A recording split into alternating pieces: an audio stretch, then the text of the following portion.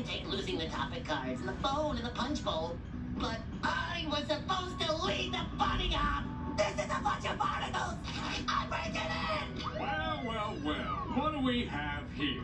A burglar bunny. Why they do it, O'Malley? I don't know. It's probably how he gets his kicks. You criminals make me sick.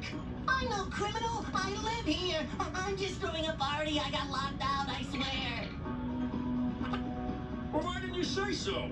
What a terrible misunderstanding. You have a nice party now, sir. Boy, for a second there, I thought I was going to be arrested for breaking in my own house. What an ironic twist that would have been. Wait a second.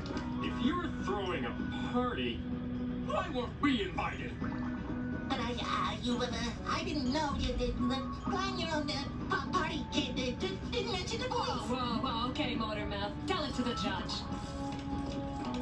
Oh, no. These cuffs are broken. We can't bring him in broken cuffs. I got an old pair in the car we can use.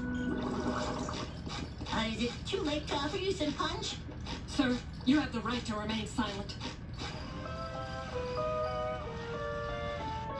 All night in a stony lonesome, in a bunny outfit. Oh yeah, the door's locked. Good thing I keep a spare key under the mat. Oh, look at this place. This party was a complete disaster. That was the greatest party any of us have ever been to. It was? Oh, without a doubt, you were the best party thrower ever. I am? Yeah. Whatever you did, you should write it down and do it again next weekend. Thanks again, SpongeBob. See ya.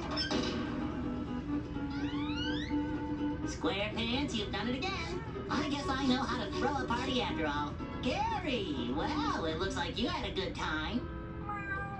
Good night, Gary.